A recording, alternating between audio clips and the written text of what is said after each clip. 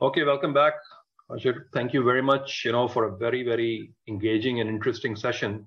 जहाँ से हमको जो है ना कम से कम I had a lot of learning, especially about के जो CSS वाला part जो है कि Pakistan में how does that operate, and as I told you, I think we might even want to do another session with you, even at least from my own understanding, कि वो चलता कैसे, or maybe it will be helpful also for the next generation if they want to indulge into it. इसके अंदर जो है, again, the floor is yours. We talk about, post CSS customs, how did it go on? We'll speak about customs. We'll speak about, a couple of memorable stories that you have that stays with you. I'm sure you have many stories, but I will just pick a few. Uske baad jo hai na, I actually want to talk, in detail about Dhواں series, jo hai, everything from the acting, about the story and everything. So again, the floor is yours, Ashir. Yeah, so I joined customs and Balochistan. उस वक्त एक collector होते थे बलूचिस्तान में, और फिर जो assistant collector anti smuggling का बेसिकली असिस्टेंट कलेक्टर होती, जो मैं एंटी स्मगलिंग का असिस्टेंट कलेक्टर था, barring the jurisdiction of Makran because it was to far away, बाकी ज्यूरिसडिक्शन मेरे पास होती थी, और वहां पर स्मगलिंग का बहुत ज्यादा वो है, and you are young, you are ex-Fauji, your men, फौज शायद आपको ऑफिसर, अगर कोई मेरे ख्याल है पाकिस्तान में कोई आपको बनाता है, सिविल सर्विसेज में आपको ऑफिसर नहीं बनाते, क्योंकि आप यूनिवर्सिटी से पढ़ के आते हैं और आपको आगे 4 किताबें और पढ़ा देते हैं। ऑफिसर किताबें पढ़ के लोग नहीं बनते, तो आप क्लर्क्स बना सकते हैं, आप सिस्टम, So, anti-smuggling type की jobs, policing type की jobs, law enforcement type की jobs, unfortunately उसके लिए material थोड़ा सा और चाहिए, और उसके लिए training भी और चाहिए। तो वो जो यूनिवर्सिटी से पढ़ के आता है एंटी स्मगलिंग की जॉब के अंदर, और उसको जब बंदूक पकड़ाते हैं तो फिर क्या होता है? वही भली बात है ना कि आपने क्या उसे, मतलब मुझे तो कस्टम्स में किसी ने बंदूक पे तो ट्रेनिंग नहीं दी थी, ठीक है, लेकिन अब आपने मुझे बंदूक पकड़ा दी तो I was very handy with it, क्योंकि वो मुझे किसी और ने सिखाई थी। वर्दी वाले यूनिफॉर्म लोगों के साथ फिरना, उनको लेके चलना, रेड प्लान करना, एम्बुश प्लान करना, फलाना करना, ये तो आपने मुझे कभी ट्रेन ही नहीं किया। अक्सर तो आप यूनिवर्सिटी के लड़कों को उठाकर बिठा देते हैं जिसने बड़ी किताबें पढ़ी हुई हैं, अब वो assistant collector anti smuggling, assistant collector anti smuggling बेचारा, अब आप सोचे ना कि वो क्या करता है। अब इंस्टिंक्ट क्या होता है मेजॉरिटी ऑफिसर्स का, एंटी स्मगलिंग वालों, उनका इंस्टिंक्ट होता है कि जहां भी रेड होगी वो बंदों को भेज देंगे। अच्छा। They don't like to go out there, because it is uncomfortable. They've never been trained for it, and I don't blame them. They've never been trained for it. So आपको जो सिविल सर्वेंट नजर आएगा, वो एक suit पहना हुआ, अच्छी सी शाइस्ता गुफ्तगू करता हुआ, अच्छी सी घड़ी पहन के, वो this is what he was aspiring to be, right? Or aspiring to be, right? This is how he saw himself. Now अगर आप उसको एंटी स्मगलिंग का एसी लगाएंगे, जिसमें उसने एक जूते भी पहने होंगे, जिसमें ठंड भी होगी, जो आउटडोर भी होगा, जो फलाना भी होगा, जिसमें बंदूकें भी होंगी, जिसमें वायरलेसेस होंगे, वॉकी टॉकीज होंगे, and you've not trained them into any of this. And in leading men I believe is very very important, because जो लोग कहते हैं ना कि जो आपके लोग लॉयल नहीं होते या आपको फॉलो नहीं करते, वो गलत कहते हैं। इंसान में लॉयल्टी उसके लिए होती है जो आपको अपने साथ बुरे वक्त में आगे आपके साथ खड़ा नजर आता है, right? उसके लिए people follow him into anything. So I had a tremendous experience as assistant collector for anti-smuggling, right?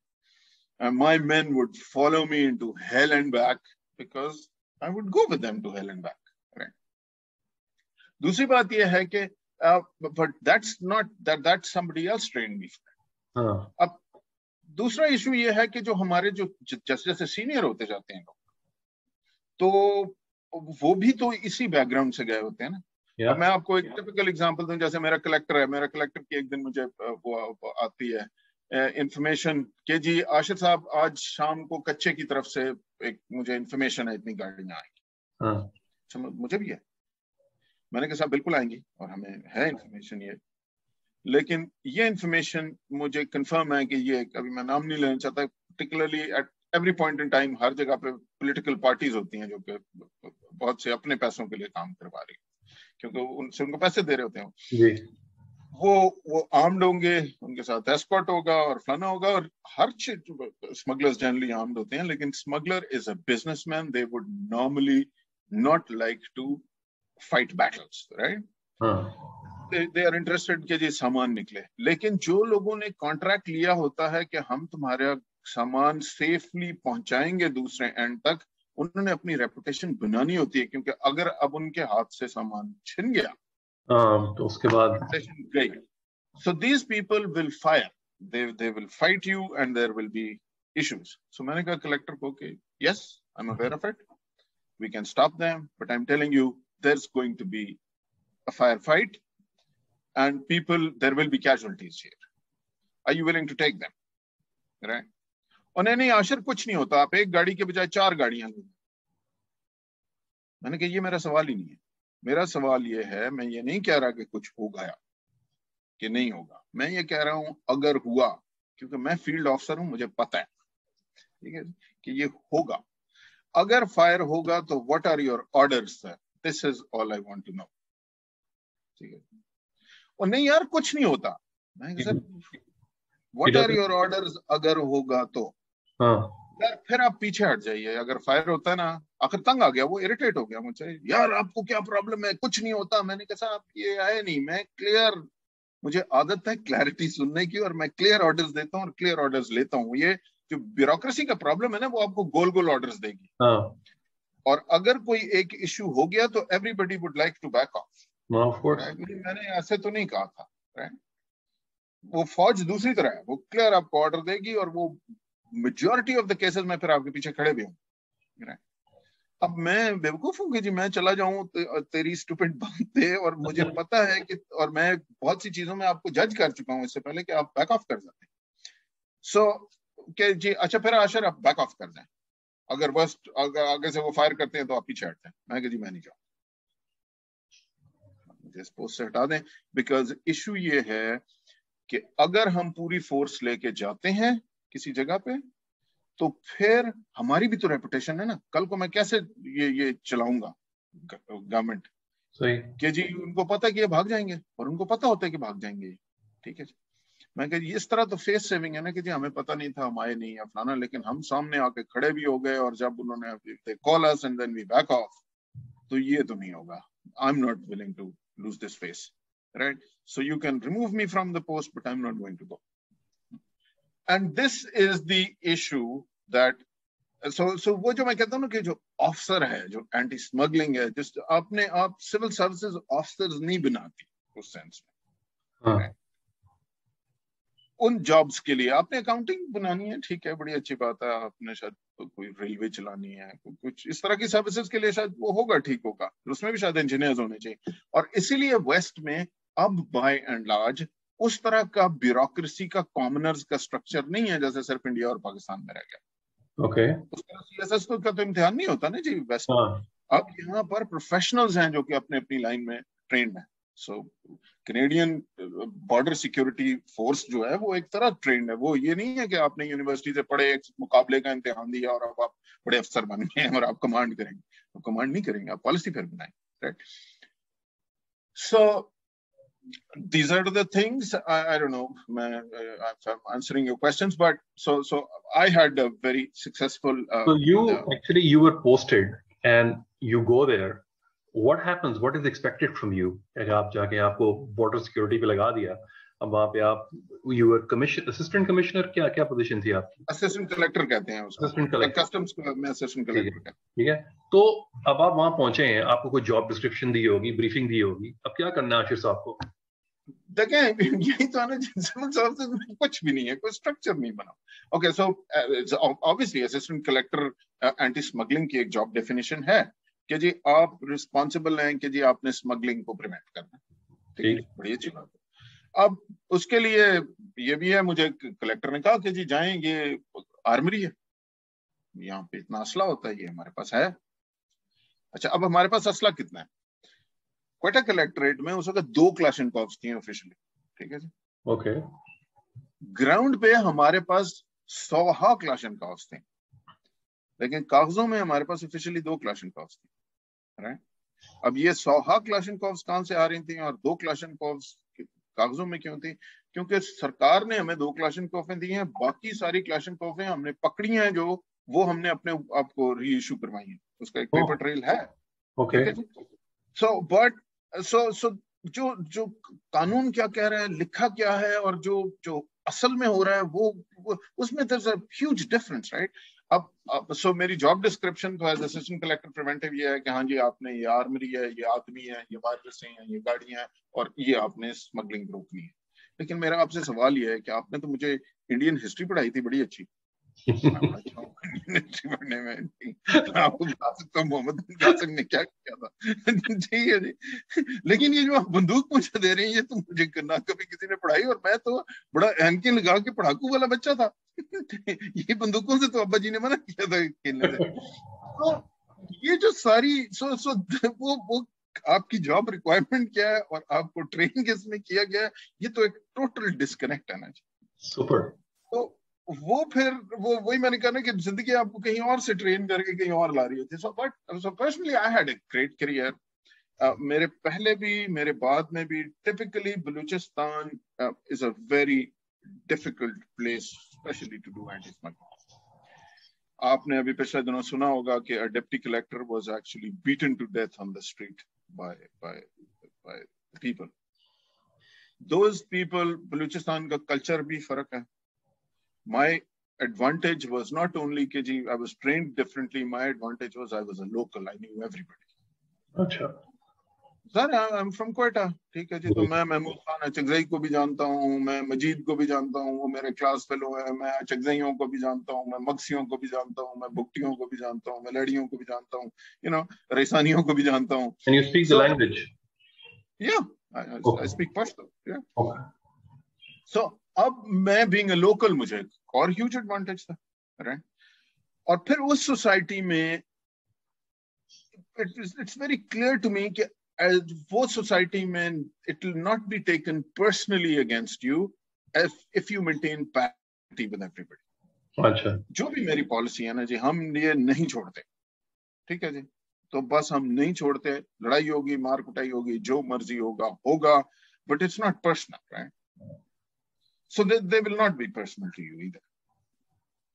But if I start कि जी इस स्मगलर को तो मैं रास्ता देता हूँ, इसको मैं आने देता हूँ और जाने देता हूँ, और इनको इस पार्टी को मैं रास्ता नहीं देता हूँ क्योंकि इससे मेरी कोई अंडरस्टैंडिंग है और इससे मेरी अंडरस्टैंडिंग नहीं है, then you're going to get into trouble, right?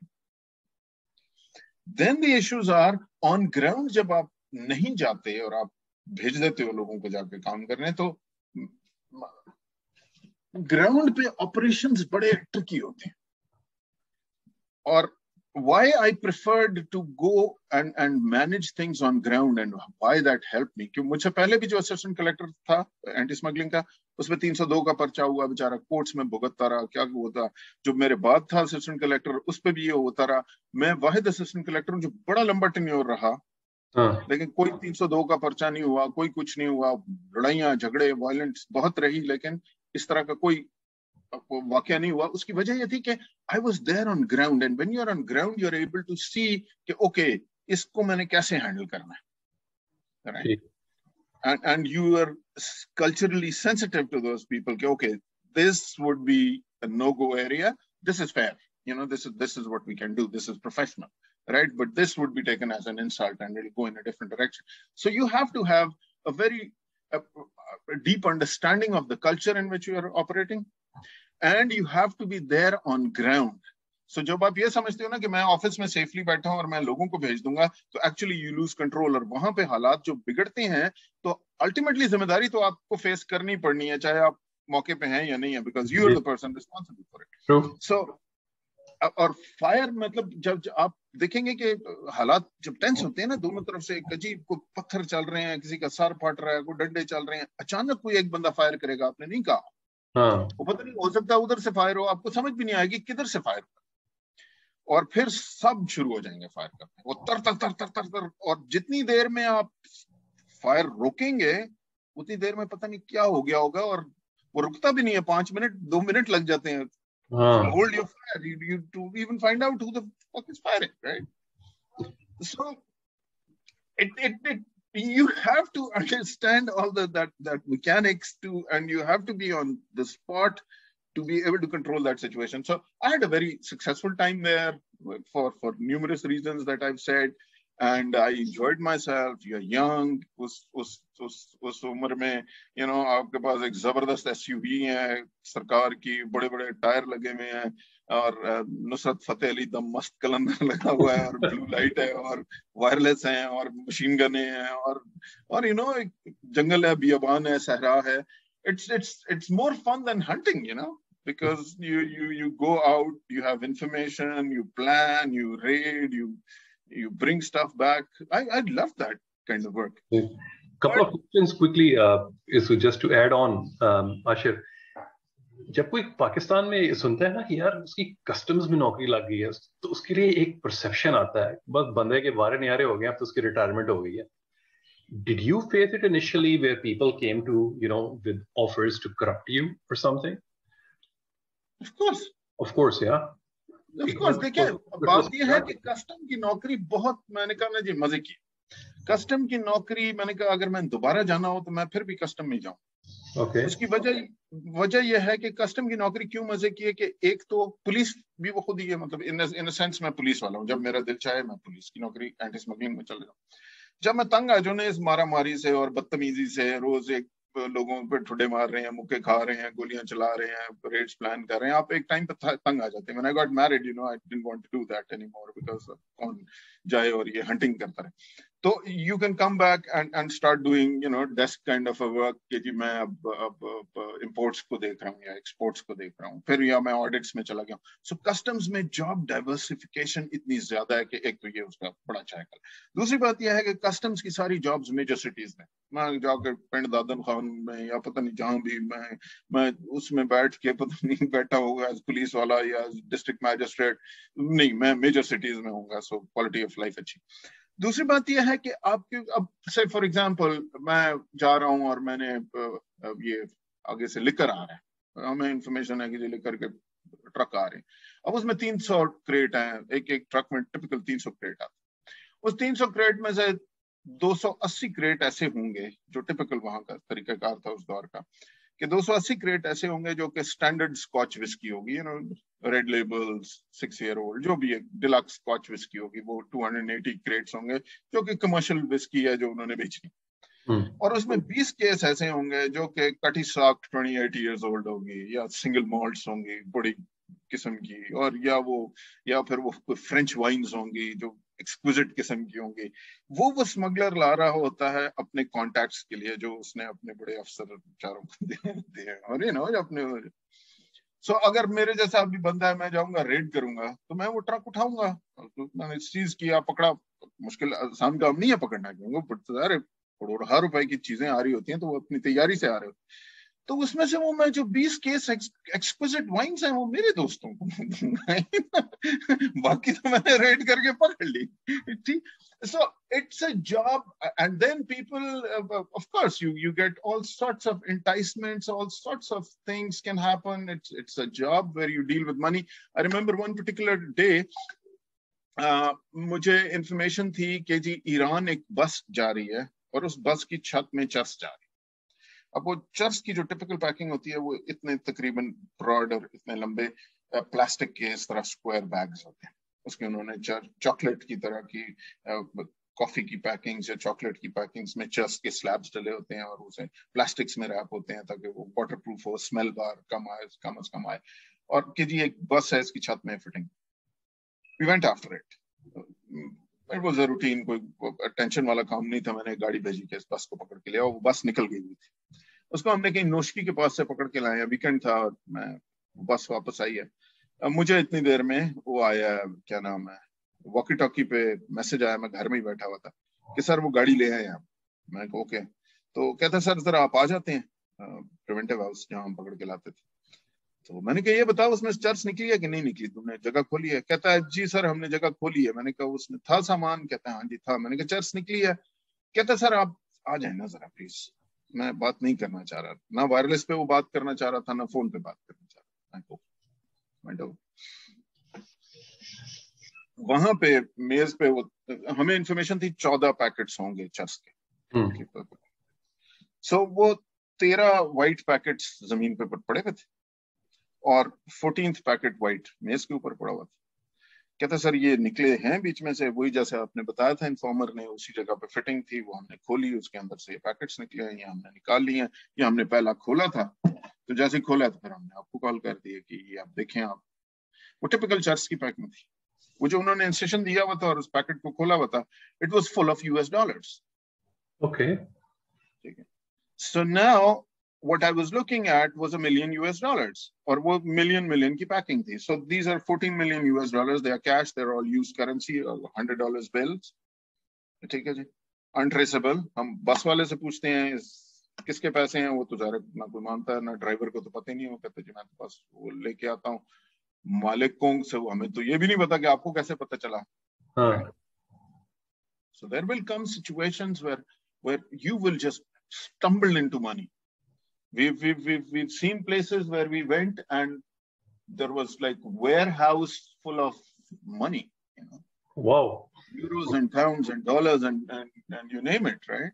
And white powder heroin and whatever, right? So now what do you do with it? This is $14 million sitting right here. And then so I picked up the phone, I called my collector, I said, this is the situation, weekend, what do we do?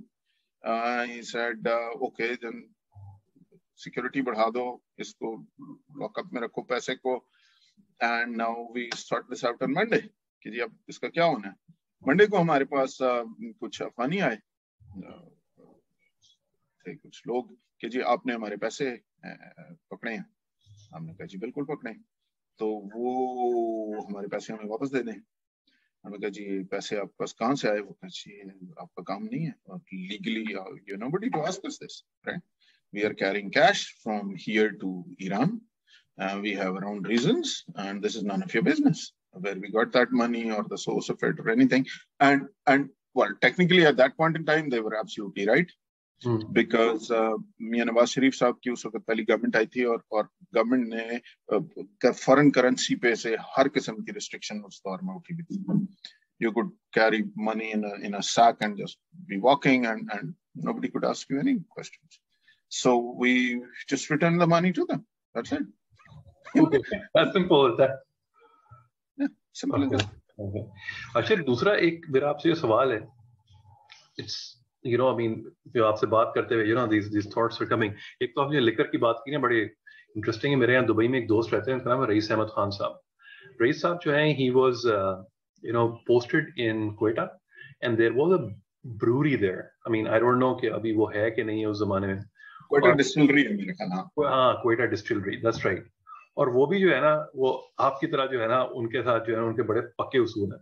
शराब वो पीते नहीं है, मगर उनको job मिली थी Quetta distillery में, और वहां पे एक सेट कोटा था ऑफ सर्टेन केसेस जो कुछ खास लोगों के लिए हर हफ्ते जाने होते थे। तो कुछ लोगों ने आके जो है वो कोटा उनसे जरा कहा कि जी इनको ज्यादा चाहिए, इन्होंने कहीं मना कर दिया। तो उनके घर के इर्द गिर्द जो है ना, वो सुबह के वक्त पहुंच गए थे उन्हें फारिग करने के लिए बंदूकें लेके। तो he was very closely connected to, you know, whoever the head of police was. That person literally smuggled him out of Quetta, and वो जाके उन्होंने कराची पहुंचाया, उन्होंने छोड़ के उन्होंने फिर IBM ज्वाइन कर ली। It's a long story, but I thought I'll just relate it. Ashir, जो क्वेश्चन मुझे आपसे पूछना है वो ये कि what is Balochistan? You know, we live, I mean, I was born and brought up in Lahore और ये वो सब करके, बलूचिस्तान क्या है? I know it might sound like a strange question, but I want to ask somebody who is from Balochistan, who's lived in Balochistan, what is Balochistan? Balochistan is beautiful. Balochistan is home. Okay. If there is one place in the world that I, you know, day before yesterday, मैं अपने भाई की तरफ यहाँ Canada में बैठा था। मेरी पूरी फैमिली कनाडा में, मेरे भाई बहन, पेरेंट्स, ससुराल, साले सालियाँ, everybody is in Canada.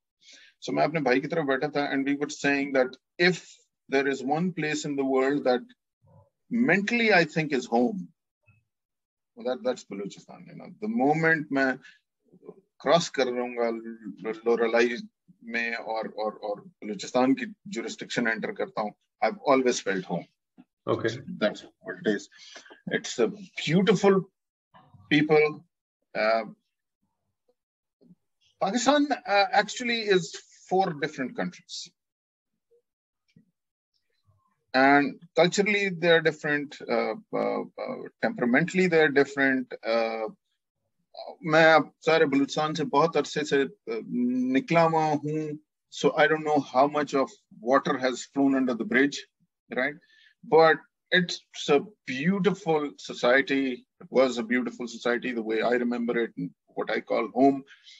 Upright people, very helpful people. Balochistan is diagonally opposed to, I believe, the entire rest of Pakistan in terms of mannerism and in terms of people. मतलब बाकी जगहों पे ये है कि जी अगर आपको कोई हाथ दे तो आप गाड़ी रोकेंगे नहीं. बलूचिस्तान में तो आपकी कहीं गाड़ी खड़ी होगी तो दूर से भी कोई जा रहा होगा ना तो आके रुक जाएगा कि भाईजान खैरियत है, कोई मदद की जरूरत तो नहीं. Because it is such a, it's 43% of the country's population and 43% of the country's size and 3% of population. It's Syria, Jordan, Lebanon combined, multiplied with 1.5. That's the land mass of Balochistan. 5 घंटे मैं सड़क पे गाड़ी चलाता था तो मेरे सामने से कोई गाड़ी नहीं आती थी और पीछे से भी कोई नहीं आती थी अगर मैं तफ्तान के रूट पे जा रहा हूँ. ठीक है. So इस किस्म की डेसोलेशन, और हवा में परिंदा भी नहीं है क्योंकि hundreds of kilometers तक पानी नहीं है. So आप अपनी गाड़ी कहीं यूं करके बंद करें ना सड़क पे जाते हुए उस डेसोलेशन में, आप अपनी गाड़ी बंद करके गाड़ी साइड पे लगाएं तो you could hear just your own breath and wind until as far away as you can see there's nobody on God's earth except yourself, right? It's a different kind of a land. It's a different kind of people. You don't understand, you can't understand it. लोग जो कहते हैं ना जो tribalism है और tribals बुरे हैं और ट्राइबल्स ऐसे हैं, हर चीज के एडवांटेजेस और डिसएडवांटेजेस हैं. मैं जब फर्स्ट टाइम पंजाब से जो मेरा एक्सपोजर होना शुरू हुआ वो जब मैं सिविल सर्विसेज एकेडमी लाहौर गया और उसके बाद मैंने पंजाब में सिर्फ एक गुजरांवाला में 1 साल सर्व किया. And well, I'm very sorry to be saying this, but the blunt person that I am, I don't want to serve there. I told my chairman, I'm not going to serve here. I'm going to serve in any other part of the country, but not here. I may not like them, but those are my reasons, right?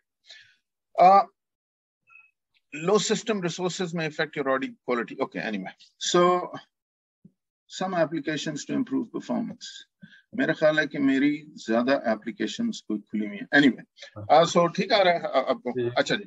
सो बलूचिस्तान, अब मैं आपको comparison थोड़ा सा दूं. When से customs में लड़ाई हुई, फायर हुआ और एक स्मगलर मार गया, ठीक है, या पुलिस की लड़ाई हुई और एक कोई बंदा मार गया, पहले 3 दिन वो ट्राइबल जो सिस्टम है वो क्या करेंगे कि वो बैठेंगे और जनाजा होगा और उस पर अफसोस होगा. उसका एक अपना तरीका है, उस जमीन पे सारे बैठे होंगे, हर बंदा आएगा के बैठेगा थोड़ी देर, चलो जी दुआ करते हैं, दुआ करेंगे, साथ एक कहवा चल रहा होगा. तीसरे दिन वो जो ट्राइबल्स हैं वो बैठ के कहेंगे कि हमारे बंदे को किसने मारा, because he was part of a tribe. ठीक है जी.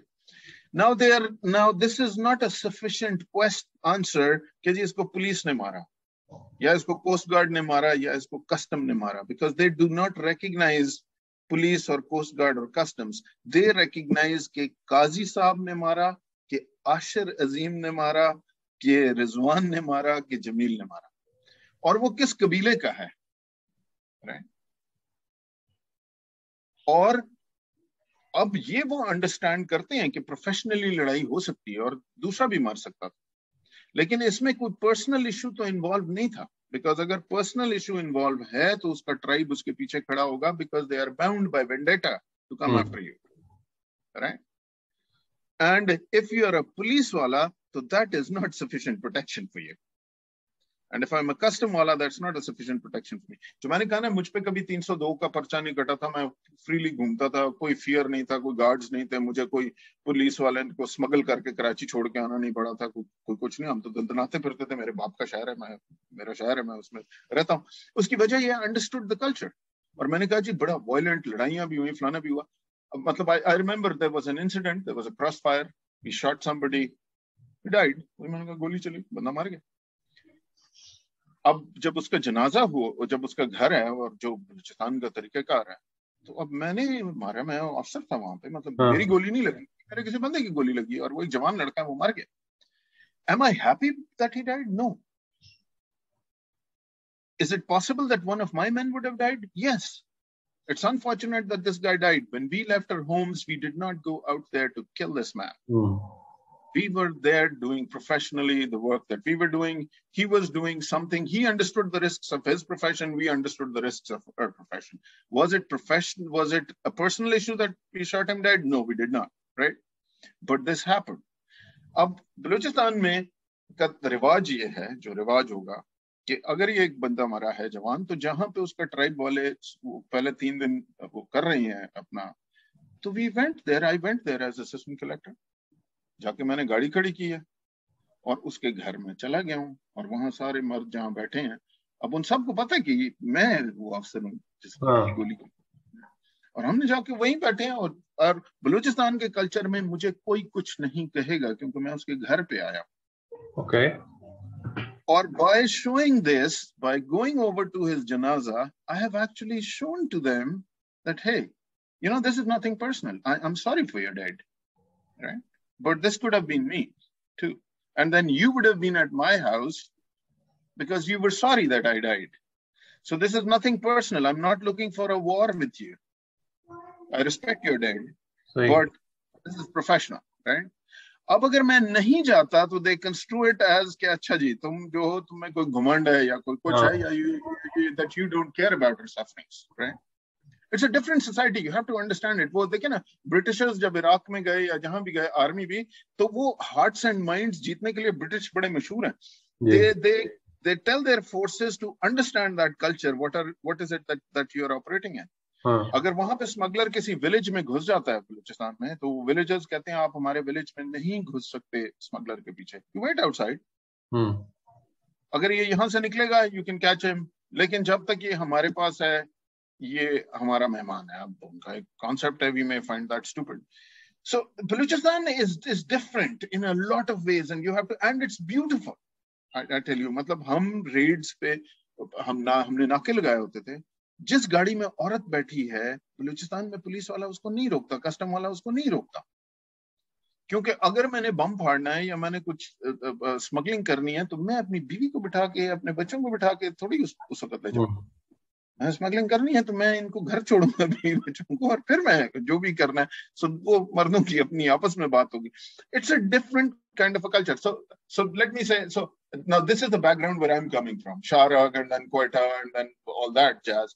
अब मेरी जो लाहौर में पहुंचता हूँ मैं, I remember it was 4th, 5th